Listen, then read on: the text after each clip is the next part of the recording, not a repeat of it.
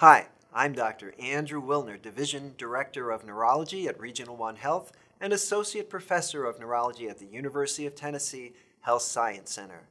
My tip today is the importance of giving and receiving feedback. Although I'm an Associate Professor of Neurology, I've never had any formal training in teaching. Consequently, when I learned about the Teaching Excellence course here at UT, I decided to take it. It's a 9-month class led by Amy Hall, and it was terrific. It allowed me to introspect a little bit about what I knew, what I didn't know, and what I could do better.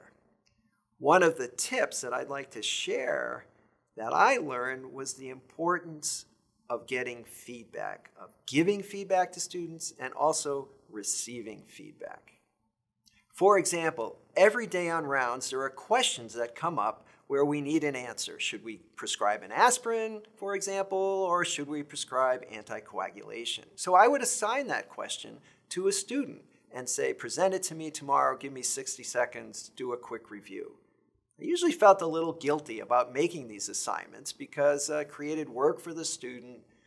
And, maybe it's something I ought to just be doing myself, but there's so many questions. During the feedback sessions, I learned that all of the students said this was one of the best parts of the rotation because they got to contribute to the team, because usually the medical students don't know enough neurology to make important contributions. They're just, trailing along. So they got to contribute, and it helped them focus their studying. So it was a big surprise to me, and it made me a better teacher. One of the downsides of feedback is that it can be intimidating. During the Teaching Excellence class, I learned one way to take the sting out of feedback, and that's to make it routine. At the beginning of the week, I tell my students and residents, at the end of the week, we're going to have a feedback session. And you're going to tell me how this week could have been better for you, a better learning experience, and I'll give you feedback on your performance. I find that this approach makes it much easier when the end of the week rolls around and we sit down to have feedback because we're relaxed, we're prepared, we know it's going to happen.